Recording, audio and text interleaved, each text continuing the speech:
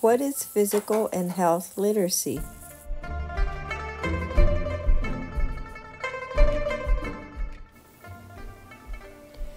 Physically literate people are always developing the motivation to understand, communicate, apply, and analyze different forms of movement. Physical literacy allows our engagement in physical activity throughout life. It maintains our well-being, and it's our motivation to stay active for life.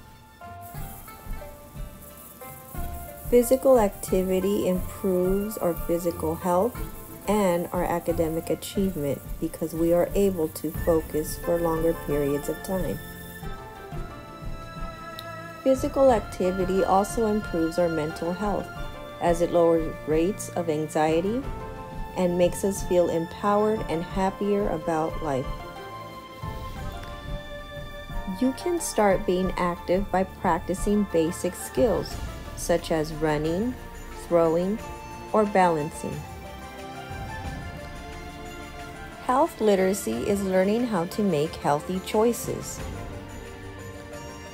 Choices such as eating more fruits and vegetables, reading a book, drawing, going outside and being active.